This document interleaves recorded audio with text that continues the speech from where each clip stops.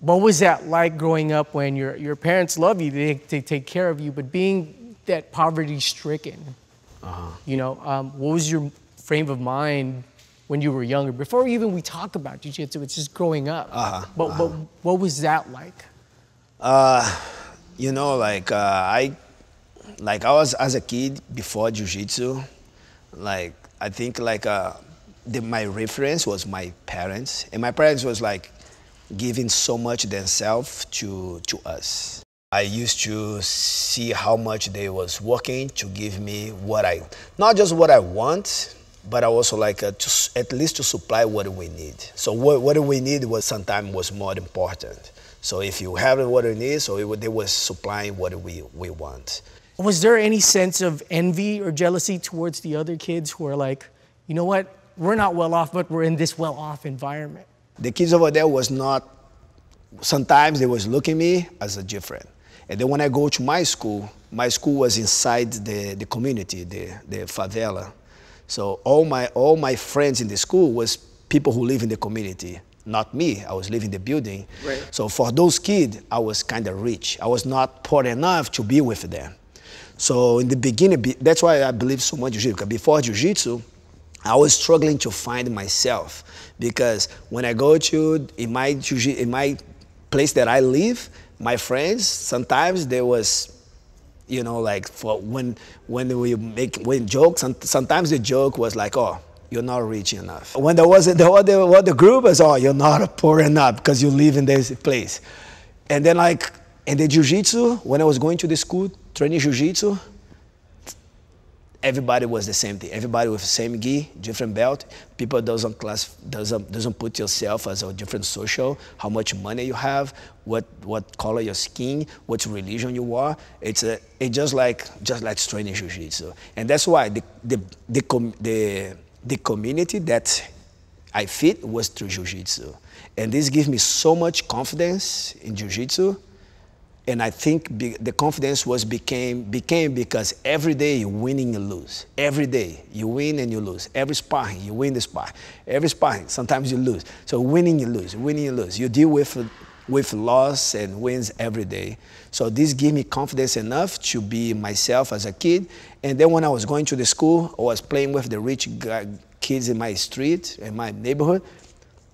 When they start the jokes, I don't care, because right now I know my identity. So right. I already knew who I am. And then when you know who you are, you don't care about what people say. You don't care about people like a bully your names or whatever he says or whatever he's gonna tell, because you know who you are, you know your potential, then you know like your life doesn't, you don't wanna get approved to nobody else, because now it's too late, now I learn. You didn't even want to train in jiu-jitsu because you wanted to train in stand-up arts, right? And the first person that taps you out is a female. Yes, yes. And this is like in the 90s. Yes. So this must have been a big shock.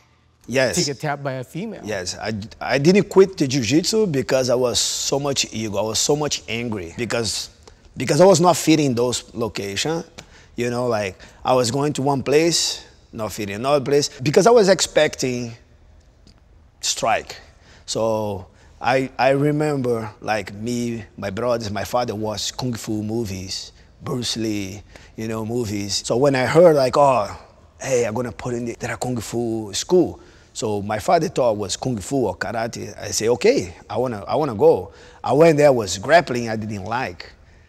But what made me come back was because this girl, she beat me up. I came back home so frustrated. My parents didn't take me there. So my parents didn't see the training. I come back, he asked if I like it. I say, no, not really. And he said, oh, you gonna quit? I said, no. Like, I think I always had a problem with quit. If you want me to do something as a kid, you just say, oh, you're not good enough, or you quit. Right. So those was giving me so much energy to prove that I can do it. So they say, no, I'm not gonna quit. I never say why, but in my mind, I would say, oh, I have to pay back that girl before I stop the jiu-jitsu. I didn't like this, but I only stop. I'm gonna get you back. Yes, but I could. So next day was the same thing. Next day, same thing. And then, but like I said, like I was a smart kid too. Then I say, okay, if it works with her against me and I'm stronger than her, it's gonna work with me against my friends. And then I'm not the biggest and the stronger from my group of friends, so this will help me. And beside this, the school I was having in the jiu-jitsu, I was having a lot of fun. So you want to be able to control the distance more using your knee. Okay. Because of your frame. So it's your frame. It's a knee shield. Okay. Yes. So working the balance to one side, you know, like to keep the thing. You can work with your legs to have power to sweep. You can, or even the beginning when you before when you're here, so you can start. I like so much to move the arms, to cross the arm, because here, all the defense and attack, it's based in the keep the person in front of you. So once I'm in front of you, you're gonna protect yourself. You're gonna attack me. But if I cross your arm, so then you have to get out of this first. So if you're able from the close guard or open guard, that if you'll be able to control one hand and then across the arm, so the person on top, he need to respect the distance that you create right now. If you try to get close to me, you have no balance. Right. So you need, and then I can slowly moving to the side to go to the back. I can move my leg to work the sweep. Once I control one of your arm, I control the way to go to the back. I control your balance because now you cannot put your hands on the ground. I can control to move myself. But if I'm doing your arm, wherever I go, I'm block. Whatever I move, I block. Whatever I try to escape, you hold me. So I think one of the key is the grips in the hands. That's I think as the first thing. Okay. It's make your grip to control his hands. Because without the grip, he cannot attack. So that's it. And then from here, depending on what he move, because it's reaction. So you can go to the back. If he tries to land his weight on top of me, so you can move, you can sweep. Instead of just make the grip and open to spider guard, I'm still able between your arms. So the strong grip will help, we win. But if you can able to cross the arm, doesn't matter how fast or how strong the person on top will be, my grip will, I don't need to be strong to make this, but now I'm controlling your power. Because right. You cannot step, if you step back, you drag me with you to your back. Okay. If you try to land your body weight on top of me, you lose your balance to the side. What was the mentorship like from Romero Jacare? You know, like I was very blessed and lucky to be Romero as a professor because he was I only, sometimes you as a kid, you only figure out some stuff as you get more maturity and you can see the situation from a different perspective. Sure. So after I grow up, after I became coach, after I, have more position in my team, so I can see how he was very smart, how he was very important to, not to me, but to a lot of people. And then I was doing a lot of conditional training with him. So he was, let's go running, biking, and swimming. So those are the activities because he likes to compete Ironman, and he also, because we were living by the beach. So it's very natural to us to use this. And, but also his education is in physical education. So you can see he was using the concept as his knowledge in the school, in the college, his educations, to develop his athletes. So program, training, he was using all these as a concept to be, all our class was very divided by training stand-up. When the time, nobody sometimes was training stand-up. So it was very physically when sometimes it's not a focus to somebody else. So back in the time, you can see the teams have a very specific game. So it's not everybody who was open guard, and you have so many, even kids, slam the kids in the ground because just part of it's allowed. But he was very technical and concerned about, no, let's posture up, very fundamental, a lot of fundamentals. And I think this investment in his fundamental, this kid, that's what became Fábio Gurgel, Alexandre Paiva, Roberto Trave, those was the first generation. The alliance. Yes, and then I was looking those guys. I was like, there was like a blue belt, you know, purple belt, and I was like still like a color belt as a kid, you know. The discipline behind the sport were making those guys have not just a big name, but also giving to us, like as a kid over there, grow up with there's an inspiration. I want to be like that, you know. So if they do this, I can do this too. So they was giving inspiration, and they have the next generation with Jamelão, Ratinho. So and then you see yourself, okay, I'm the next generation, and then. But was just part of the process. So and he make this very smooth and very easy to everybody. I was lucky to have, like I said, like my father, like he's the very honest man that I see in all my life. Não, eu ficava alegre, né? Porque ele obedecia a mim e também obedecia o Jacaré, que ele não fazia também nada errado também, né? Porque nunca fizeram também, porque vivia junto comigo. E os campeonatos que saía com o Jacaré, eu confiava ele, o Jacaré levar eles, que eu não podia acompanhar eles. Quer dizer, eu me sentia feliz, né? E até hoje também. Falo com o Jacaré, agradeço a ele até hoje. Agradeço a carreira, a oportunidade que ele deu. He was a very good example to have as a father. All the value that I learned as a man came from him. You know, the value I was, Jacaré, I saw Jacaré was when I think as a kid, everything is like I just play.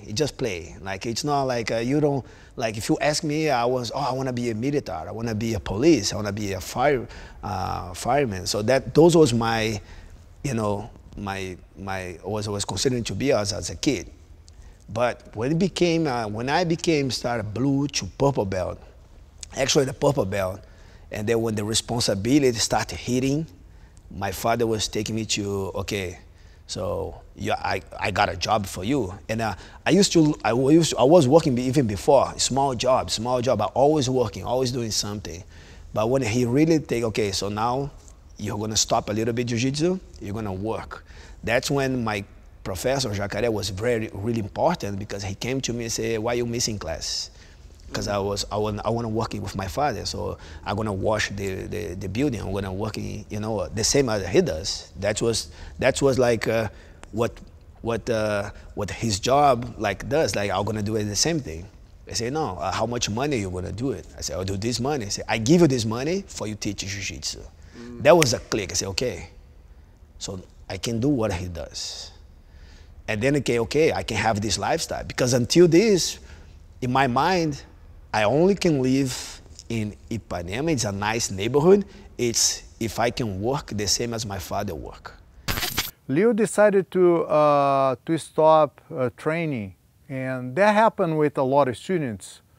And as a coach, my job is to make them feel comfortable that they are going through a phase that Jiu-Jitsu can continue to be part of their life, and I strongly encourage them to continue to train and to go through these phases that they have doubts. I should be training, or I should stop, or I should do a different sport, or I should help my family.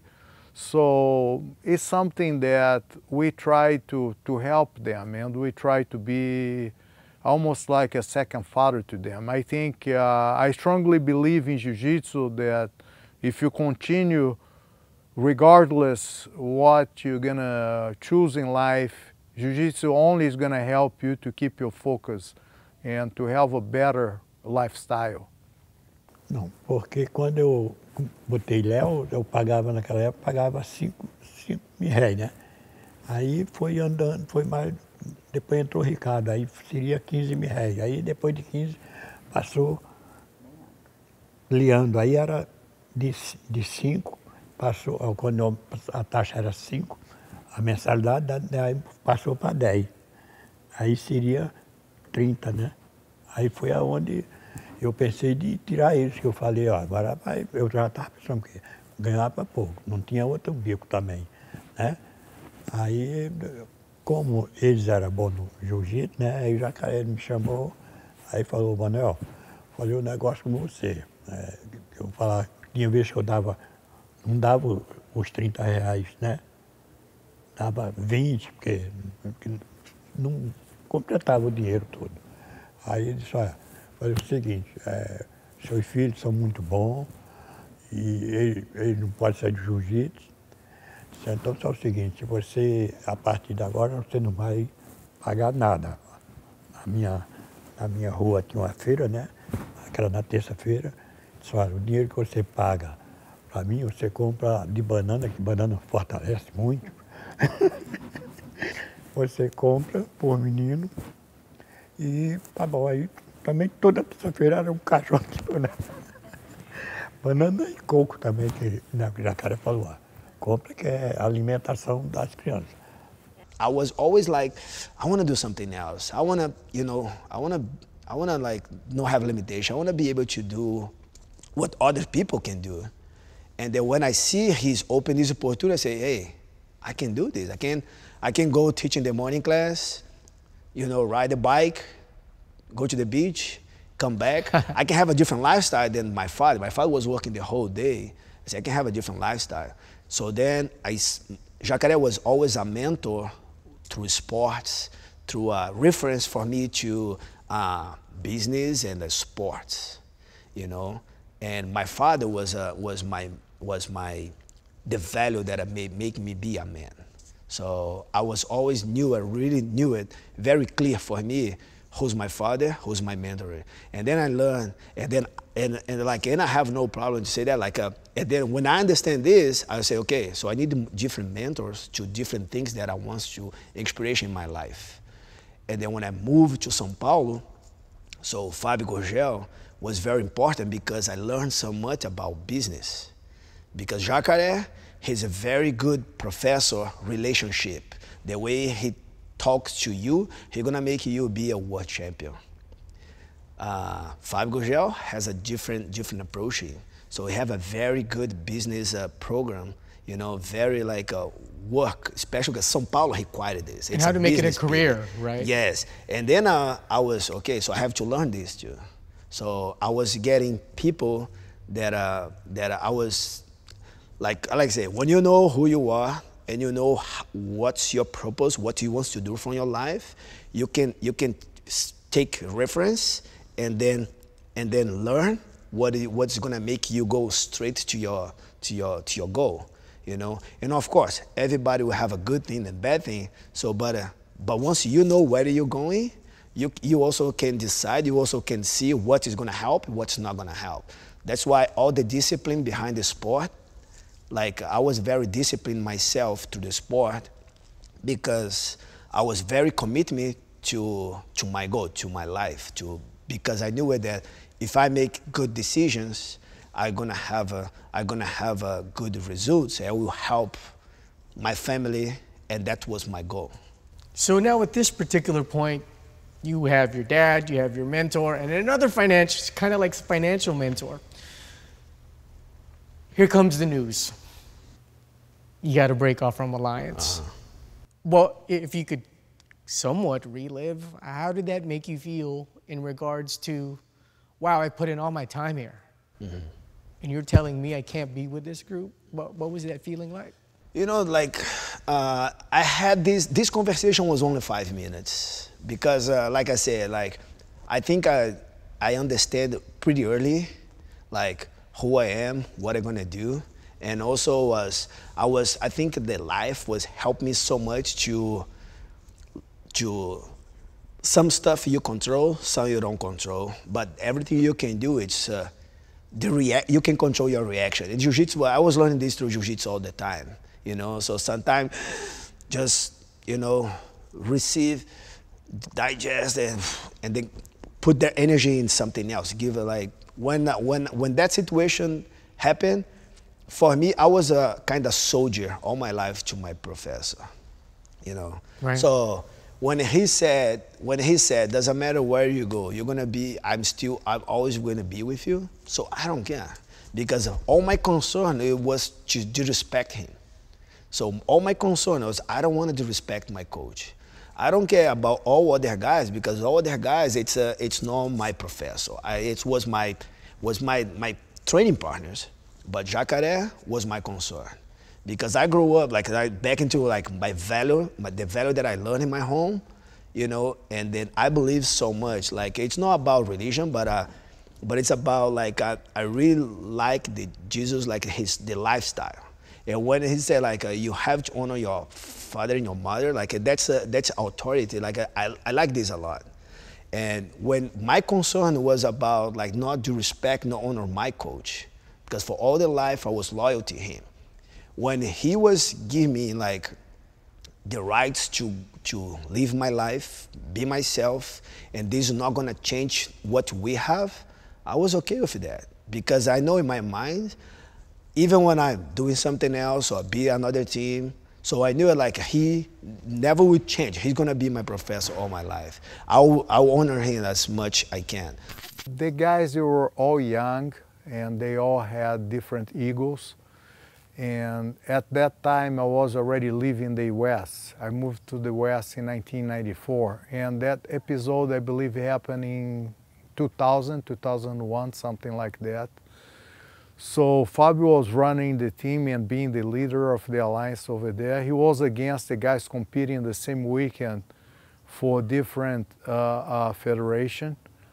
And the guys insisted that they could do on both, and they went on their own and competed. And when they came back, the relationship was never the same. So Fabio decided to, of course, continue with the alliance, like me and Alexandre Paiva. I was never gonna like leave alliance, but the other guys, they decided to move on because they didn't get along anymore. So it was or Fabio or the other guys. And I was in that position that I said, man, I'm gonna stay where I am. I'm not gonna go anywhere. But the guys, they decided to go their own way. I tried everything to make things together, to get everybody together. But I also understood the fact that they already made a decision. And being young and different egos was gonna be very hard to accommodate. And I saw the best thing to do was let them go and let them follow their own path in a good way. My mind at that particular point, I would be like, you know what, I'm gonna go rogue and Ronin, but you decide to now venture and form Braza with some friends and Yes. some people you know. Yes. What was that like trying to get 7 opinions, 7, 8 opinions, and trying to maneuver about the goal? Yeah, well, like, was like a lot of kids, you know, 20s, 23, a lot of energy. But I was the high graduate, like, so people was looking at me to say, okay, so what you gonna do? So what you gonna do? What's the next step? So I feel this pressure to, okay, so what you gonna do? And at that point, I was like, you know, like, in some point, I was like, okay, so what? Like, always I make a lot of questions to myself. And I was like, well, okay, what should I do? What should I do? And then, back in the time, there were only 3 big teams. Was Alliance, was Gracie Barra, and also was Nova União. And I grew up competing so much against them. I cannot just knock the door at Gracie Barra and say, hey, I want to be a Gracie Barra, you know. What the Jiu-Jitsu back in the time was not open like today. Today you see people going to different academies, which is fine because they search for their goals. Sometimes the goals as a team is not like what the athlete expect. So they move into different teams, you know, for the opportunity or for like whatever. But back in the time, no, it was. And then I cannot go to Nova União and say, hey, I want to enjoy the team. Can I enjoy the team? I was competing with Shaolin for so much, you know. And then I say, you know, like I think we can handle this. So I learned how to become a team. I learned how to become a leader. I learned how to, you know, to take care like as a because when I look myself, I was building to this, and I never realized. But all my life in my jiu-jitsu in Rio de Janeiro, all my life in jiu-jitsu with and that's what gives me a lot of confidence, because hey, I was a trainee with the best coach. I learned how to teach. All my life I was teaching. Since I was blue belt, I was teaching. I teaching kids. I was teaching fundamental. I was teaching advanced. I was teaching competitive. So I teach all kind of levels. So I know how to teach. And I was working a lot, like for 3-4 years with Fabio Gorgel, which a very for me it was like the mentor in the business. I know how to run the business, so I can handle this. And then I take the responsibility. But of course, we was like 7 guys make the decision. So let's make something fair, and then let's make the decision. And it was hard because making so much people wants to give opinions, so much people wants to do this, so much people to have people who really commitment, the other half not commitment, and then different goals. There right? are a lot of conflict, and I was in between, I tried to handle, and then for a couple of years, then I started getting tired of this, because I don't think that was healthy for me, because beside this, I was in school, in the college, doing physical therapy. I was having my own life too, So I even thought I'll quit jiu-jitsu. I would do just, I wanna, doing physical therapy, I'm gonna do something else.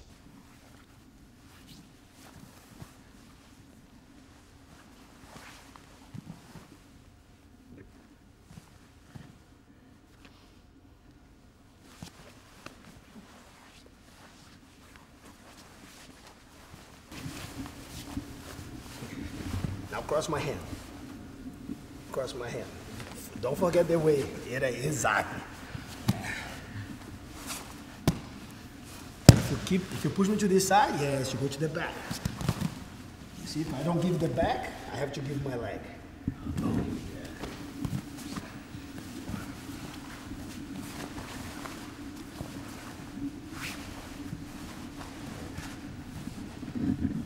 Look how, as long as you keep your arm, look how balanced you are.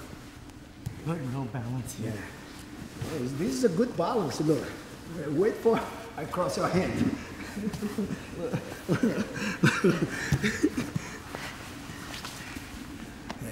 As long as my arm, you between my arms, I'm in balance.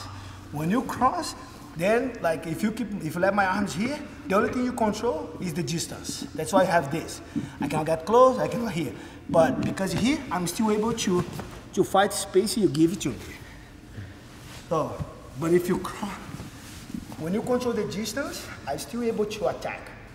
Attack and defense, it's not about the distance. It's about my arms. Well, the first school we opened in the United States was La Habra. La Habra was our first school. I opened La Habra, and then we sent my brother. I was here by myself for 3 months. Como? No, La Habra is Lucas Leite. Okay. So that was the first school, and then this school was how all the team became first. So the importance about La Habra and what you were doing. Yeah. The plot points. Yeah, we have two, La Habra and this guy Chris Franco. He's a Carson Grace black belt. He owned this place, and he's close to Vitor Belfort. So I met him through Vitor Belfort because I was coaching Vitor Belfort in MMA. That when he take the belt to Randy Couture back in the time, so the title belt. And so he has a school, and the school was having nobody in teaching jiu-jitsu. So I see the opportunity once the jiu-jitsu was getting so popular in US to have a school overseas. So I make a deal with him. I say, I take care of this school. But then I saw the opportunity, okay, look, US has a big market. We have to supply those academies. That's the place that we should grow up the jiu-jitsu. So I start seeing our athletes who take opportunity.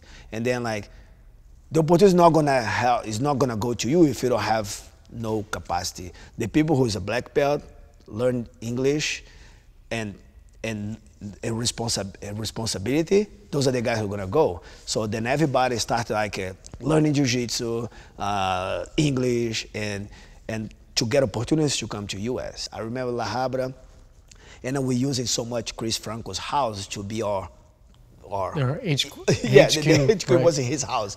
Was me, Lucas, Mandy's brother. I think there was like a blue belt, like change it for the purple belt. Everybody in the same room, sharing the room. We're also with Ari Faria, so all young kids, you know. So, but La Habra was like the point that we're meeting so many people, so much people, you know. Those people that was those people that was open opportunities to through Jiu-Jitsu, you know, like a lot of school owner brand, like a sports brand. So I was having access to so many people as a brand, as an investor, also as a school. And then I was giving opportunity to those people that was more close to me, was showing more responsibility. And then I got caught I got deported.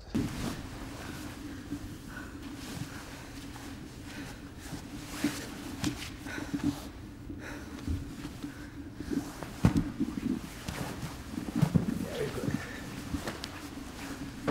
Between the legs.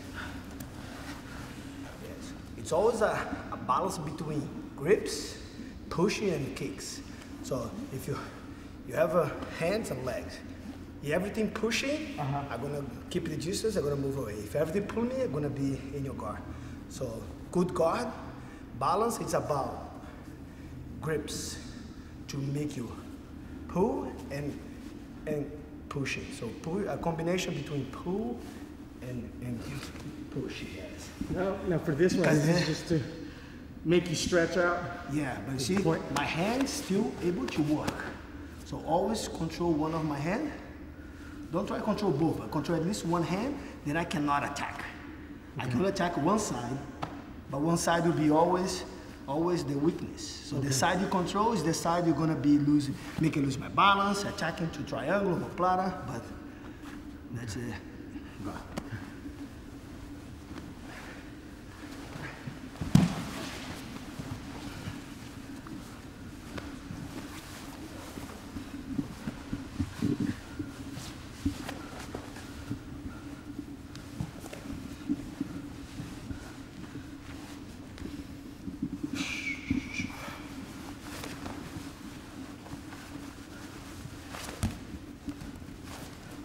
In a diplomatic and good way, you got deported, right? Nothing against that you did illegally. So one thing is what was going through your mind when you had to go back, and then you're coaching people from Brazil, watching them compete in the US. Yeah. What was that like? Was tough. You know, like get deported was like, something like come on, like it's like you see sometimes, like you see like the life hit you so hard. But again, but I think the life hit me so hard before. There was only one more time I would say, okay, I will handle this. But I hope I handle it the good way, you know, like because you know, I always knew that I can handle the thing, you know. And I think like the deport was like very like unhealthy for my team, but also make us be like a very good unite group, because when this happened, everybody was together. When I say together, we was a brasa, and the team was working very good. We training in São Paulo, so we was training in Brazil, going to competitions, and when this happened, so I was not allowed to be in US for 3 years, you know. It's a long time. Yeah, and so, and that during the interview, I was asking, I said, well, take the whole day, you know, and then they making questions, we went to different rooms, they fingerprint, picture, Interpol, asking, making different questions. In the end of the day, I asked him, I say, okay, so what, but I have been answered all the questions, but I don't get it. Why I cannot get in the United States? He said, oh, I have the restriction for you don't let you get in. But as I can see, it's you have too much qualification. I say, come on, like this doesn't make sense. Right. Like if I don't have a qualification, I understand. But if I have too much qualification, like when I apply for the visa, I don't choose the visa. I tell who I am, what I'm gonna do in US, and then you give me the visa. The reason I'm here, it's pretty clear. So all the questions was asking me because they was asking about some tournament, they was asking some like internet, they was asking some stuff. I was answer, and you guys have a proof of that. So I don't know what was your guys' concern, but like that no, like you need to give me an answer. And he didn't give me. He just say, oh, you're gonna go back to Brazil and they're gonna give you the answer. But when I back to Brazil, I was applying over and over again and not applying to the visa. I want answers. I want to answer. They never give me the answers. Which is sometimes worse. Yes. They might as well lie to you. Because I gotta take a lot. Because it's not discipline. Like I have kids. When I discipline my kids, I tell, oh, look, you did this wrong. Because this wrong, you're gonna make this. So they didn't show me what's wrong. They didn't show me anything. They didn't say, oh, you're not allowed. Why? You're gonna have your answer in Brazil. In Brazil, the consul, like they wants to listen, they wants to talk to me. They're not even like accept my application. After 3 years, I got application. And then I came back and they're gonna start the interview. I say, no, I'm not here. I want here to interview. I wanna know what's happening, you know? Because you guys never give me an answer. And this cost me so much.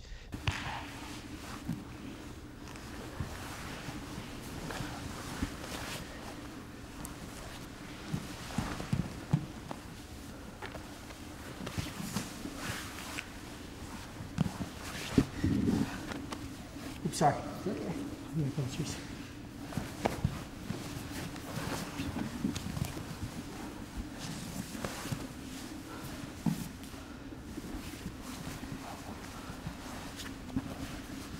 See how I'm holding my legs too? Right. You see my foot, control the distance. I don't want to get too close to this, so that's why I lock. Oh, okay. I have this, and I control the distance.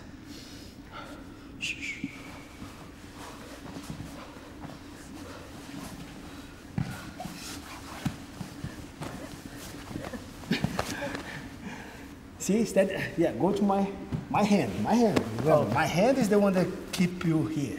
So choose one side and cross my arm. Or you lose your balance, 2 or 1. 2 arms will be stronger than 1. If you go here, if you go 2 hands, no, if you go here, like spider control, maybe I'm stronger than you. Sure. But if you go 2 or 1, there's no way. Now you're gonna be stronger than 1 hand. So drag my hand and cross my arm. Okay, yes. And then fight, exactly. Sometimes when I lose my balance, if I fight to protect myself, it's worse. So I give it up to be in the head and protect myself. Okay.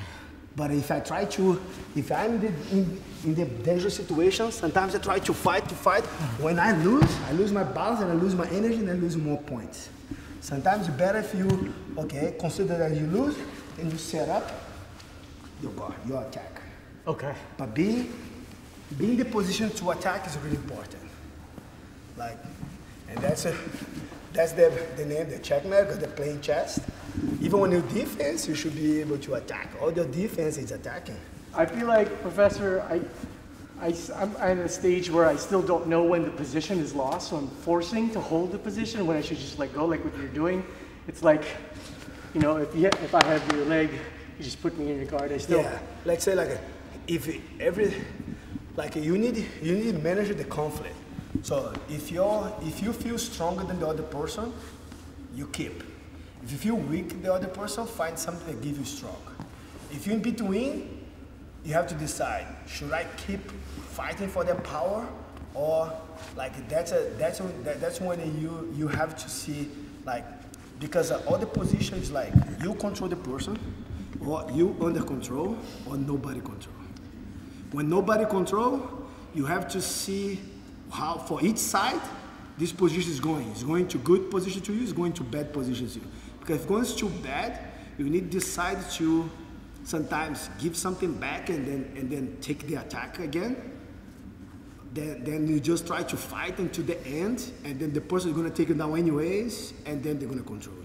Because I was not allowed to be United States. World competition was United States. So what I was doing as a leader, what I have to do, it's I move myself, like because I cannot go to US, okay, let's focus in Europe. I was going myself to Europe. I was exploring Europe. I was going to the place that people doesn't want to go. In these 3 years, I make Scandinavia became one of the big potential in Jiu-Jitsu. We develop England. We develop Turkey. We start developing a lot of places in Europe, and then we make migrations to Asia.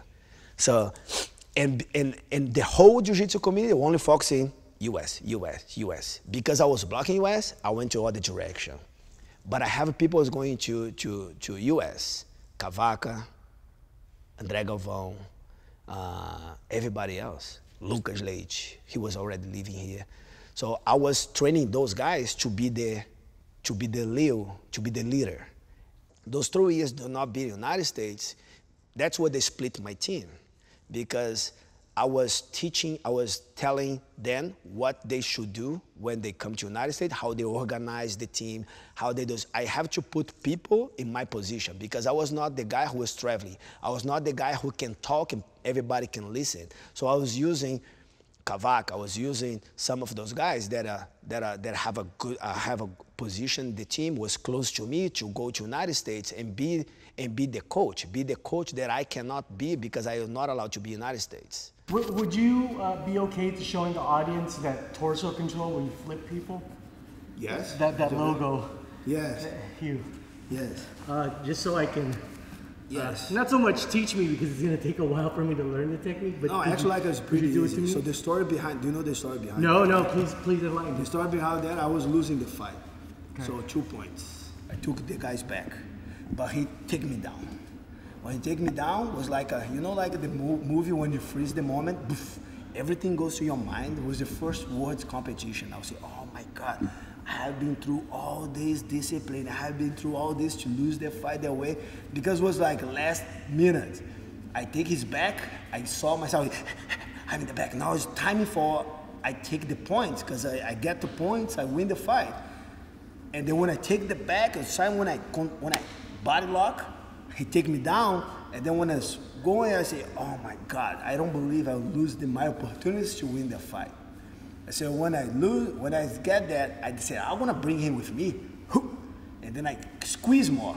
Instead of open, everybody open, and so I bring him with me, and then he flip with me. And then I make the hook, and then I score 4, he was with 2, and then I win the fight. After the competition, after that fight, everybody, oh my God, what a move you did. Leo, who did you show you? How did you do this? You know, for me, I was like, it just was something for the moment. Yeah. I say, no, that was a very good technique. I've been doing this a lot. No, I cannot say that. I have to now. Oh yeah, no, it's a good position. I have been doing this a lot.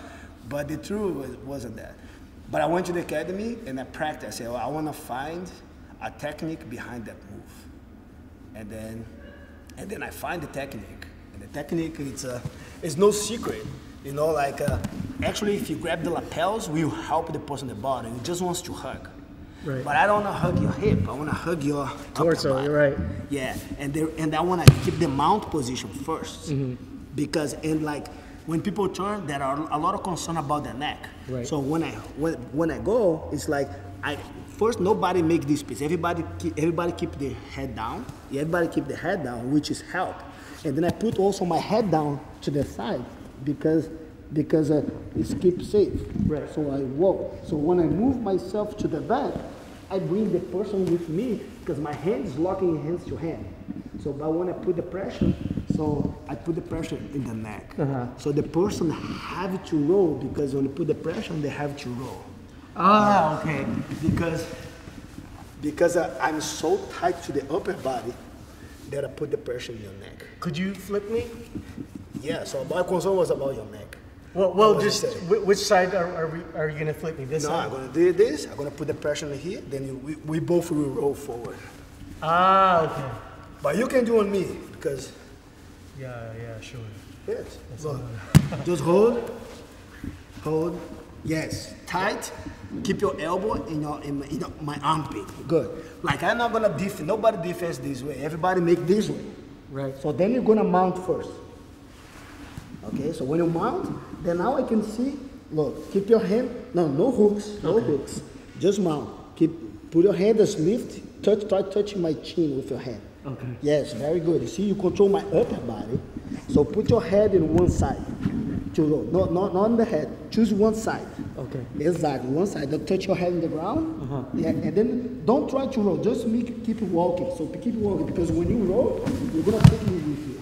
Okay. So tight. And then when I came back, we have a big meeting, and that's when we break.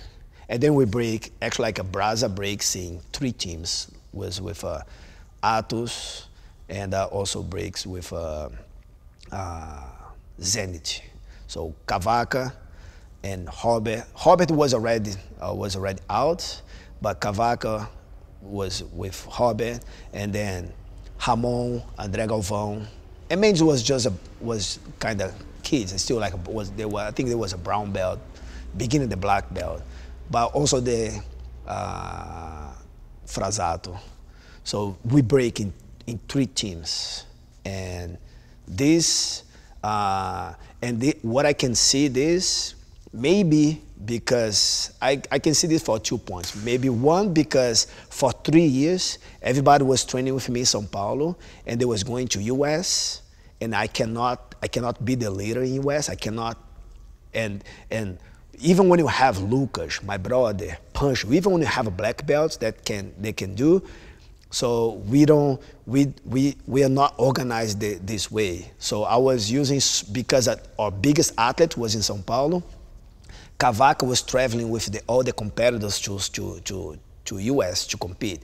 And he was the guy who was taking more responsibility. The reason they break, because they start seeing different opportunity that I can see. Because the way they wants to manage the affiliation, the way they wants to manage the teams, academies, it's not the way that I can see. So for all my life, I was like soldier, and then I learned how to be a leader. So I want to be able to everybody learn that you as a professor, you also can be a leader. You don't have to be slave. You don't have to be under nobody else. You know, my concept, it was, okay, so I will teach you how to be a professor. I will teach you how to be a very big potential. And it would be your decisions to stay with us. Because together, we are strong. So, but we're not as strong when we split. So, but all my commitment is to teach professors they understand who they are, who they can be. But some people, when they know who they are and how strong they can be, they just decide, oh, I want to be by myself. Because maybe I'm going to have more opportunities, maybe because I'm going to have more money. And I respect the reason they see it. And this never changed the way the checkmate was doing, because that's when I became the checkmate. I said, when this break, I take the opportunity, also the Brasa, I take the opportunity to say, look, checkmate, we be family value. Like I don't care about be the biggest team. I don't care to be the best team. I want people who I can trust. I want to build and the way you build this, we cannot put our value in money. We cannot put the value in opportunities. So I will teach people how to do themselves, how to be independent. And the decisions to be together will be because the friendship, because the appreciation, because we want to share, wants to be together. And then some guys stayed, and the few guys was out, And now, as I know, like those are the best thing that happens, because instead they see the biggest team, and maybe it would be the strongest team, but it's not gonna be the family community that we have right now. There's a big difference with Team Checkmat versus a lot of teams because you have a stable of champions. How different are you with the temperament when you're training or mentoring a competitor who's a champion versus just like a student who's like a soulful jiu-jitero, you know? The difference between coach there, you know, actually, I don't see different because I see commitment.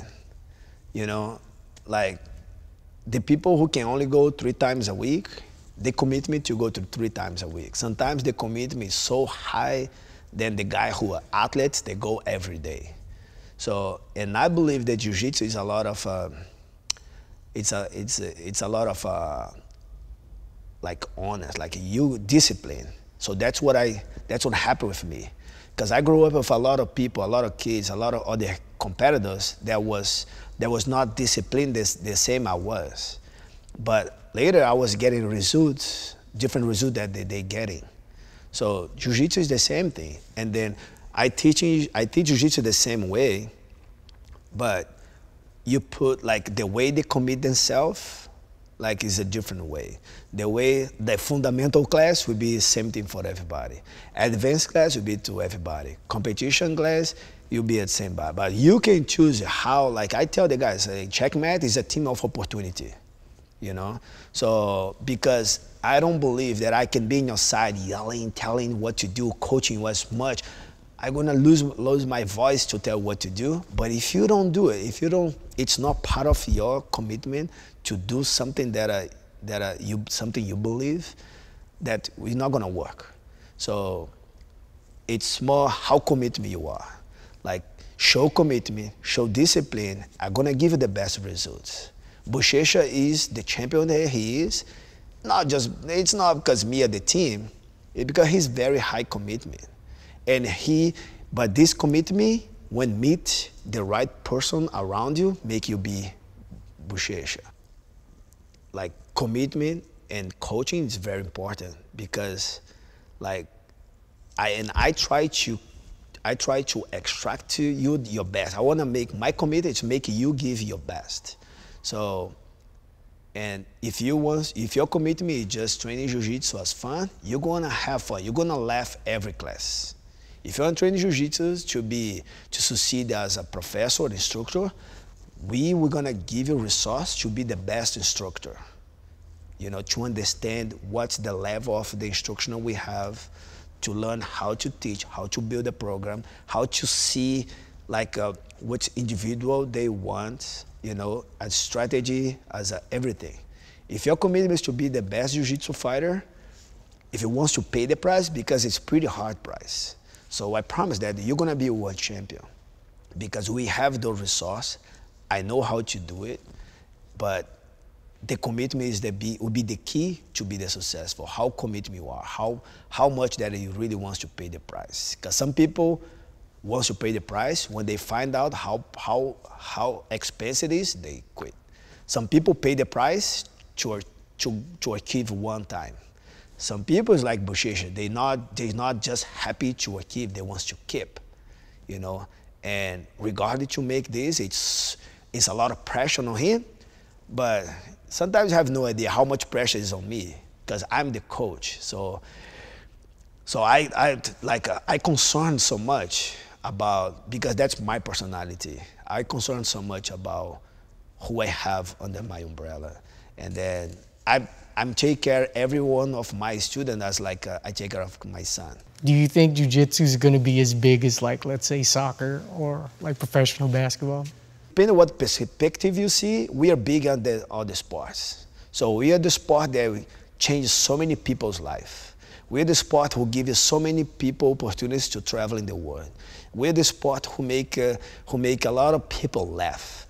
Maybe you're not the sport that making so much money as other sports, but sometimes money can help. Sometimes money can just be a problem.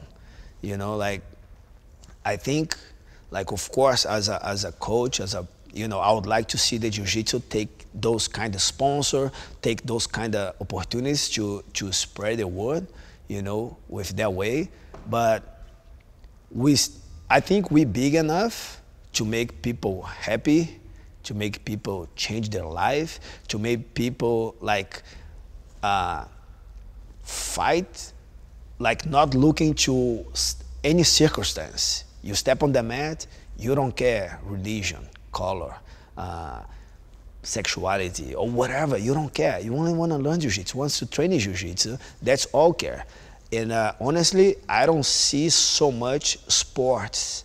I don't see so much other sport that put together a group that's so different, society, and or any like with all difference of religion or society, and they have fun at the same time and connect to people. That's, I think, is beautiful in jiu-jitsu. And then I learned this breaking all my limitation. Like as a kid, I was just thought that I was one thing, and jiu-jitsu was show me that that's give me confidence enough to, once I put my gi, it was like it's like be myself, speak, you know, like I was able to traveling, I was able to break a lot of limitation that I was limited as a kid. Awesome. Professor Leo, thank you so much. Welcome. Appreciate Welcome. it, man. Of course. Thank you. Yeah.